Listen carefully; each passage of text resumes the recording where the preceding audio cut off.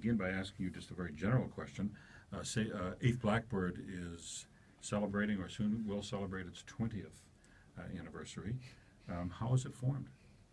So Eighth Blackbird was formed when we were students at the Oberlin Conservatory in Oberlin, Ohio. And the original members were put together by Tim Weiss, who at the time and still is the director of the Contemporary Music Ensemble and the Wind Ensemble at Oberlin. And Tim Weiss was incredibly passionate and enthusiastic about new music at a time when perhaps that wasn't the case in other institutions.